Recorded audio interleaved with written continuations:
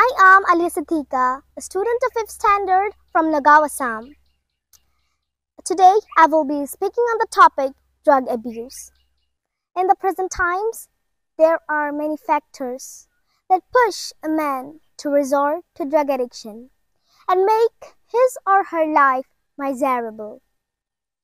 The most glaring factors are rapid industrialization and urbanization, which have given birth to a new kind of behavior among the youth of today. That is, individualism and permissiveness. People these days prefer nuclear families, and in many cases, both parents are working, as a consequence of which they become less forbearing in comparison to the previous generations. People are living their lives in isolation and avoid getting social because the stress in the modern times has become way too much to make them withdrawn figures in their personal lives. In the end, such people become involved in the habit of drinking, smoking, drug addiction. Besides, when a child does not feel satisfied at home, or when he or she is deprived of love, affection, and care of his or her parents, then a feeling of discontentment comes in, and such children become prone to drug addiction.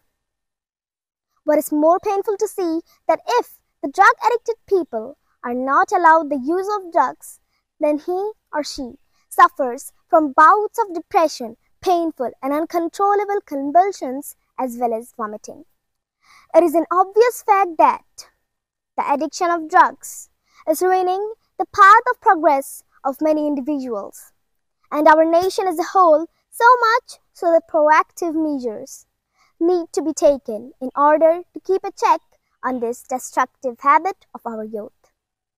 The most significant step in this direction would be about spreading awareness amongst the people on a national scale. Our Indian government has in fact formulated various campaigns and even has been able to gain success in this direction. The individuals whose family and friends suffer from the addiction of drugs are requested to approach to the rehabilitation institutions and camps in order to provide treatment to the addicts.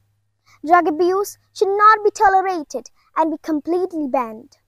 However, we should not torture or treat him or her inhumanely for this habit, because if we try to convince the person, then he or she may willingly choose to opt for it and get rid of this addiction by admitting himself or herself at the rehabilitation centers.